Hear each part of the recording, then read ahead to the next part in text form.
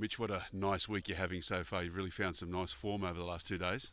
Yeah, it's been good. It's like I've had a bit of a break, so it's good to come back and play well, I suppose. Yeah, it's been good. Now let's talk a little bit about that break. I mean, no one can imagine in their life that the sort of things that happened to you are going to happen. You get king hit from behind out on a quiet night out, and you get your jaw broken. And tell us about the process of rehabilitation.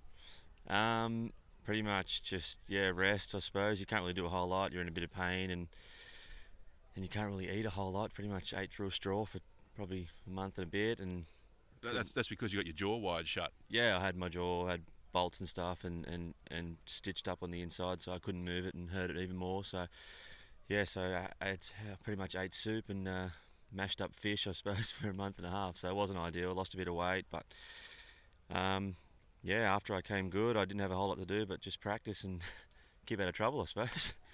A lot of thinking time as well, and you obviously put that to good use because you've played nicely this week. And yesterday, I think in particular, that back nine, you really started to find some form.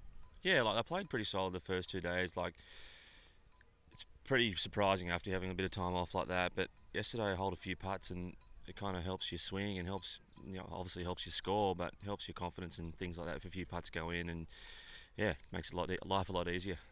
Well, it sets up for a nice day today. A low round today, and you're in contention for a big championship. Yeah, absolutely. Yeah, just be good to get out there and just do it.